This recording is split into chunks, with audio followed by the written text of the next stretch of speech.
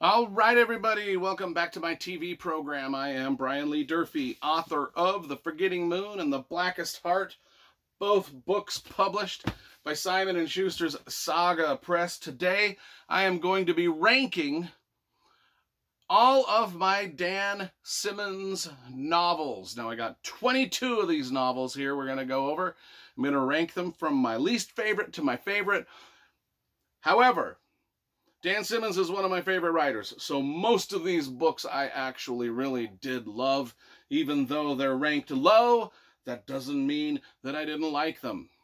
However, let's start with the one book that I really actually kind of didn't care for, and maybe I'll have to read it again to truly appreciate it. But that is The Fifth Heart by Dan Simmons. To me, this was just like a Sherlock Holmes fanfic kind of a deal. It's a Sherlock Holmes mystery. I don't know what else to tell you, but it's Dan Simmons, addition to the Sherlock Holmes lore. I've never been into that. I mean, several other authors I know have themselves written Sherlock Holmes mysteries, and it's not something I like. We'll just end that one with that one. Now let's get to number 21. So that was ranked number 22. Number 21 is Flashback by Dan Simmons. This is about, in the future, there's a drug that a lot of people become addicted to. Well, everything is sort of crappy in the future, but people are addicted to this drug because it takes them back to the greatest moments of their life, and they can relive and relive and relive. And the drug is called Flashback.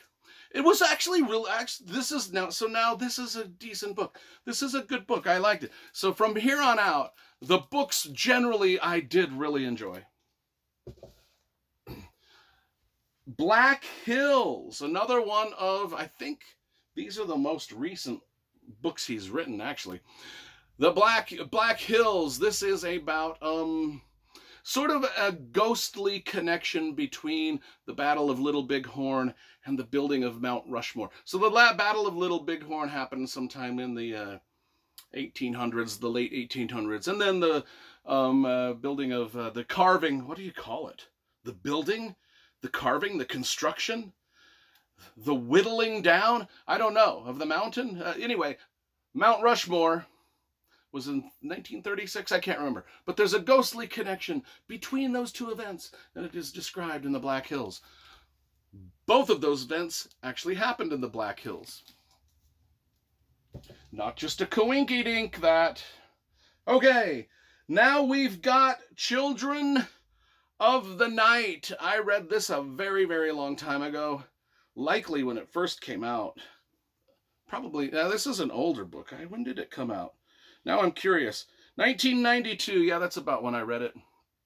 Don't remember much about it other than it's about a Romanian orphanage, and you think it's going to be like sort of vampire-ish. But it's actually about the Romanian orphanage in the blood of the kids that can cure cancer.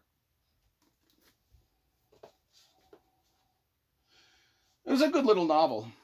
The Crook Factory. So this was 22, 21, 20, 19. This is 18. The Crook Factory. This is about Ernest Hemingway and a spy ring that he ran in Cuba after the World War II. It was actually pretty decent. I was actually kind of, I mean, it's a long book. It was like kind of an espionage, Cold War, thriller-esque type of.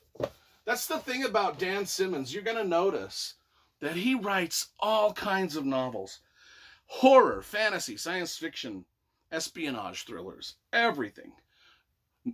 Noir thrillers, like, anyway, this one is The Hollow Man. This is 17, The Hollow Man. The Hollow Man is about a guy that could read minds. It's pretty simple. I think this was one of his very first books, actually. And I really like that cover. So number 16, A Winter Haunting. This is the sequel to his horror novel, his classic horror novel, Summer of Night, which you will see it comes in the top 10 here. But this is number 16, A Winter Haunting, the sequel. Great sequel. Great. I mean, Summer of Night was a great coming-of-age tale. This is sort of like a sequel of that. Sort of like It had two kind of, like the younger generation of It kids, and then when they got older. Darwin's Blade, one of the most well-written... Probably one of the most well-written first chapters of any book I've ever read, not just to Dan Simmons, but of any book I've ever read. This has got one of the most dynamite first chapters. It's about a guy who studies violent ways that people can be killed. I kid you not. Darwin is his name, actually. Darwin's Blade. Okay, 22, 21, 20, 19, 18, 17, 16, 15. We are to 14. Now, I am going to 14, 13, and 12 are all kind of one ranking, and that is his Joe Kurtz trilogy. Private Investigator Joe Kurtz. Imagine just a more badass version of Jack Reacher, and you get Joe Kurtz. And these are some, like, Raymond Chandler-esque noir. I mean, you could really tell he was going for that hard-boiled crime type thing with Hard as Nails, Hard Freeze, Hard Case. I mean, just the fact that he's named each one of them Hard this, Hard that, Hard the other. You know, he was going for some, you know, hard boiled mystery stuff. I mean, and Joe Kurtz is just a super badass character. If you love police procedurals, private investigator novels, where the private investigator is just like Dirty Harry all the time, oh, you gotta read these trilogies. Oh my gosh, and that's what, 14, 13, 12, I can't even remember. But anyway, finishes way high up on my list of Dan Simmons books. Drood! I actually read this in one night. Look how big this is. I actually sat on my porch one night when it first came out, which was probably around 2009. Let me guess. Let me see if it was. Came out in, yes, 2009. I kind of remember the day. I sat on my porch one night thinking I would read a few chapters. I actually ended up reading the entire 700-page novel into the wee hours of the morning. Drood! What is Drood about? Well, Drood is the book that Charles Dickens was writing right before he died. He only half finished it. Dan Simmons finished it for us. That was cool. I liked that. Oh, this one, people are going to be surprised at this one, because it's 1, 2, 3, 4, 5, 6, 7, 8, 9, 10. This is 1, 2, 3, 4, 5, 6, 7, 8, 9, 10. Yeah, this is the 10. We're in the top 10. And we're going to start the top 10 with a very controversial pick here, because most of you would probably consider it your number 1 Dan Simmons, but it's my number 10, and that is Hyperion. I don't even think I need to say any more about that. That's a damn fine science fiction novel, by the way. Just one of the great science fiction novels.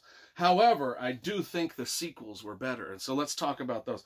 So my number 9 would be The Rise of Endymion, the 4th book in the Hyperion Cantos. And my number 8 would be Just Endymion, the 3rd book in the Hyperion Cantos. So let's put those right there, which means we're 10, 9, 8. Now let's get to book number 7. And that is Abominable. The Abominable. The Abominable Snowman. Okay, so yeah, this is about mountain climbing. This is about monsters that are around mountain climbers. It's just a cool-ass book. And it's a horror novel. It's about, you know, it's set a long time ago in Tibet and the Himalayas. Yeah, that's the range where Everest is, right? Yeah. K2 and Everest.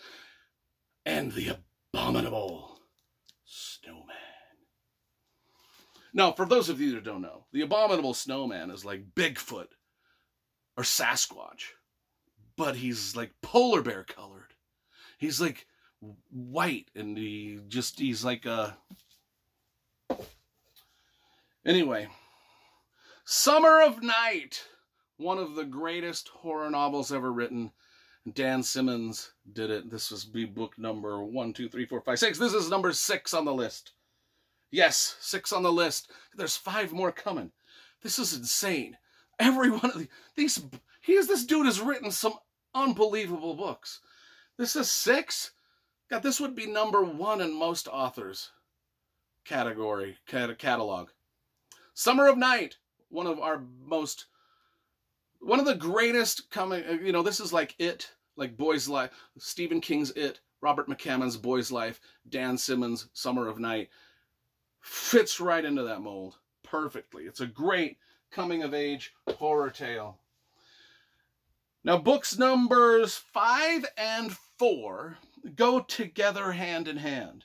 And these are some of my favorite science fiction books of all time, and they are undescribable. I'm not even going to try to describe them.